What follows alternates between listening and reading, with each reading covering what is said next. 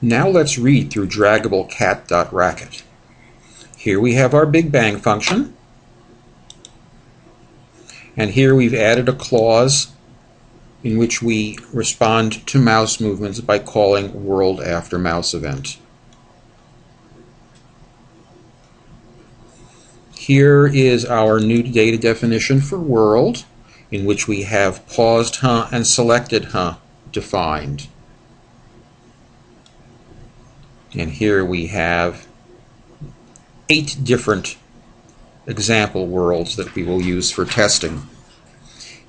In our first 4, the cat is unselected, and then we have 4 more worlds in which the cat is selected. Here is the data definition for falling cat key event with its template and examples. And here's a data definition for falling cat mouse event, which we talked about earlier.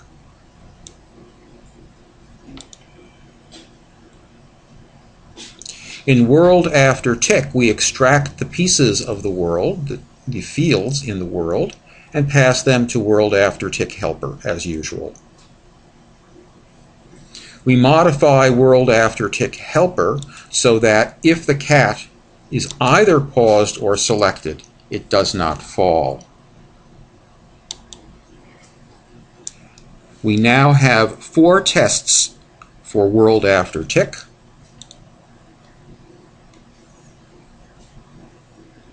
To cover cats that are either paused or unpaused, and selected or unselected. The tests for unselected cats are exactly the same as those from falling cat. Because we use mnemonic names for the different example values, we didn't need to change these tests at all.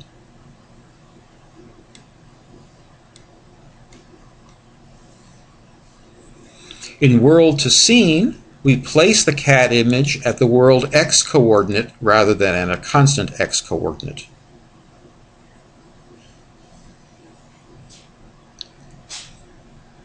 World after key event is unchanged, but world with paused toggled is now modified to include the selected field. Next, we have world after mouse event. For its test suite, we have our 12 combinations, plus we have a test for an example mouse event that should be ignored. Here is the function definition, and here are our tests. We have our 12 regular tests, plus we have a test for another mouse event. Now we can't run these tests until after the helper functions are defined, so we now define the helper functions. We'll have 3 help functions, one for each kind of mouse event. World after button down, world after drag, and world after button up.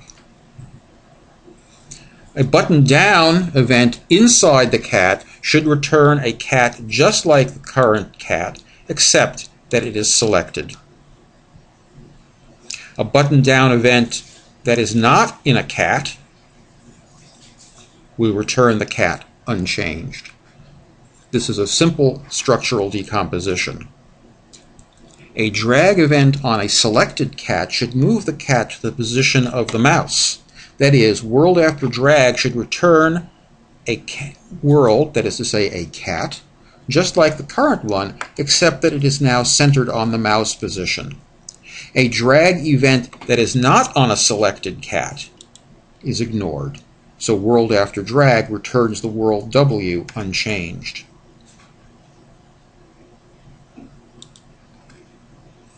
A button up event should unselect a selected cat, so the code says that if the world, that is to say the cat, is selected, world after button up should return a world just like the given one, except that the cat is unselected. Again, this is a simple structural decomposition. Observe that I've named the arguments to the mouse functions mx and my to remind me that these are the coordinates of the mouse, not the coordinates of the cat. Last, we have in cat. Since the shape of the cat is irregular, I decided that clicking within the bounding box of the cat was good enough. Let's take a look at that.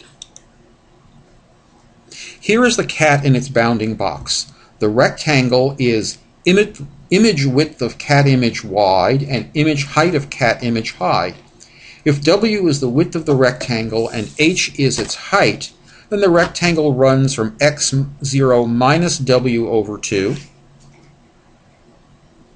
to x0 plus W over 2 in the x direction, and from y0 minus h over 2 to y0 plus h over 2 in the y directions. Remember, y increases as you move down the page.